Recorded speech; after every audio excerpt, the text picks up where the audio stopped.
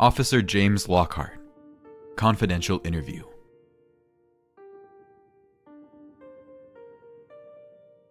The moment we heard the name, we knew they were more than just a local cult. This group has been involved in various unspeakable criminal activities such as kidnapping and murder. It wasn't a surprise when we were informed that FBI was signed on this task.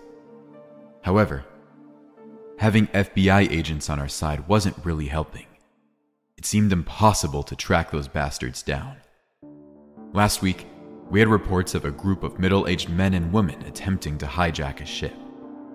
It was included in the reports that they were carrying big bags with them into the ship. Fortunately, and thanks to the FBI, we were fast enough to track their path without alerting them. Halfway through, two things were confirmed. One being that they were mostly armed with warm weapons, and that they were heading to North Twin Island. We were ready for any upcoming unexpected event, but what we saw there when we arrived was beyond understanding. All of us had difficulty digesting what was going on. A giant creature that looked almost identical to the devil himself was cut open, and a red tree was growing out of its heart. Bags they were carrying were full of body parts, ranging from adults to children. If it wasn't bad enough already, body parts were being poured on top of the creature's heart.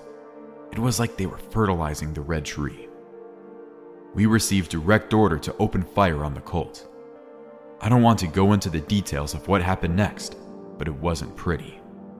We managed to execute most of them and capture a few for interrogation, but had to leave immediately before that demon could pull any tricks on us.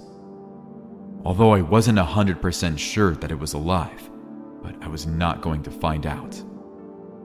Last Friday, in the interrogation room, we discovered the woman behind all of this, Helen McCurry.